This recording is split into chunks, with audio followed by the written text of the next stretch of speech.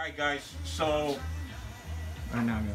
so follow up to being at the track Sunday and watching the video of us with Turbo John. Came back home. This is Rick from Boninfante Clutches. How you guys doing? He's the clutch guy. This is the clutch guru. Whatever he says, that's the ticket. I should have took his advice the first time and take some more weight out of it, but I thought I knew better and put a little more weight in it. John's a good dude, man. He's a good customer. So basically,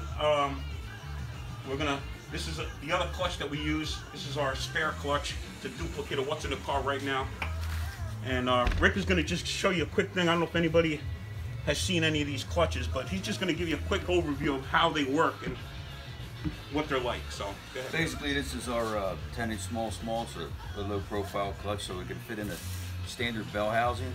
But if you can see in here, this is a sprung hub in here. So what it does is it actually helps with the shock to the input shaft. I believe we're the only company that offers a sprung hub with that centered iron.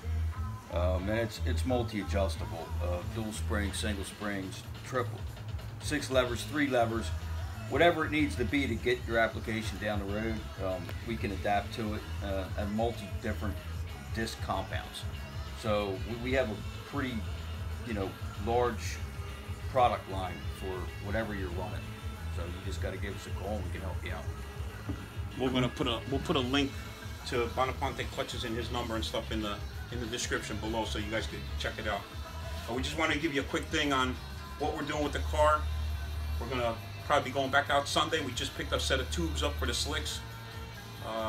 Ordered the 4-link setup from S&W. When we go up there, we'll bring you along and give you a little tour of that place too. So I think that's a picture of your car on the wall. yeah, we got right pictures there. of the cars on the wall right there.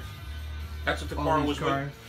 This is what the car used to leave like, with the little 289 in it, with this clutch setup.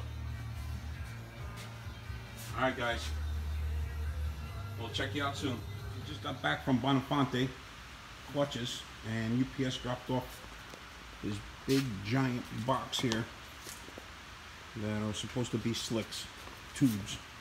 With this box here, all right? This box, and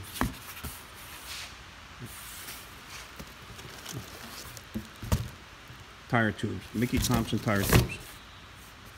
You could have put both tubes in one box, or half the size of that box and half the size of that box. But whatever. We got our tubes. There's the car. Right now it's pouring rain outside. So what we're going to do is put the car up on the other lift on the other bay in the other building. Drop the rear out, drop the tires down, put the tubes in the tires, and we'll show you that in a little while once the weather clears up. Might be tomorrow morning.